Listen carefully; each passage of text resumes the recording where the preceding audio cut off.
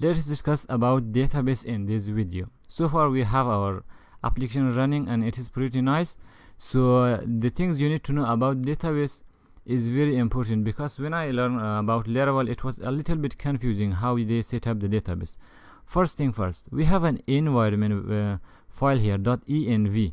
If I come here, you can set all your variable or not variable, all the constant here, like your database name, your username, the password. Of course you can use it in the production too, but it is something that you put here, and Laravel will use the DB name in their file in the config. If you go to the config and the database, as you can see, they will use the DB connection, it will use MySQL, and of course you have a lot of other database support like SQLite, SQL, like PGSQL, and then SQL Server, and all of those things. Of course you are using the MySQL, that's why when you are referencing to the database, it will reference to the env variable here, environment, and it will go and take the environment variable that you set in the env file. If you come to the env, here is the, by default it says the home state, the password, and we will set up it here. So if I come to the browser, I should go to the local host php myadmin and make a database for our application. This is the only time you go here, then you don't need to go, because if you are developing application with I don't know about the CodeIgniter, in CodeIgniter I think you should come here and create all your tables here.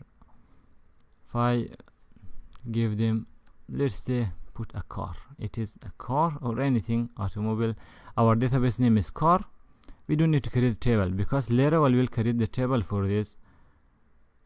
And I will come here, the database name is car and the username is root.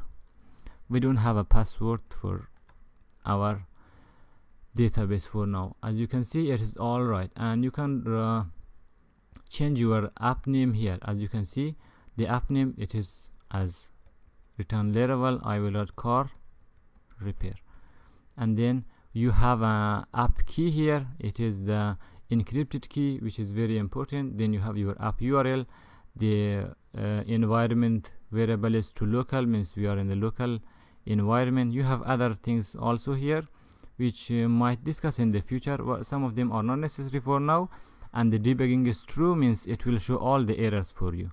For now, if I come here, we should see the change when you change the app name from Laravel to car repair. But if I refresh now, it will give us an error like a denied here, for the password reset and all of those things. So again, I should come here.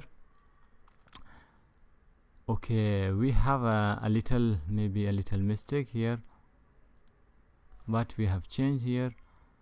Okay, let's give the database name as car and the username as root. Save it. If I refresh the page, for now it's working just fine. But if you are changing the app name to car repair, there should not be any space between them, because your app name should not have any space. Firstly, if I refresh this, now it is working just fine, but this have not changed because it is still running the old server. This is the server that is running. If I terminate it like Control C here, it will close the server and run the command again. Now it is running the command again. If I refresh this time, it should change it, but we don't see any changes here. So if I refresh the page, still we don't see any changes, because this is the home page. If I go to the login, as you can see, we can see the car repair here, because they use something called variable in their file, that they just come here and use the app name. But for the home page, if I come here, they don't use anything. I will show you where this file exists and how you can change this file too. But if you go to the register, now instead of the default Laravel, you can see the car repair here. So in the next video we will learn about routing and the files about the video.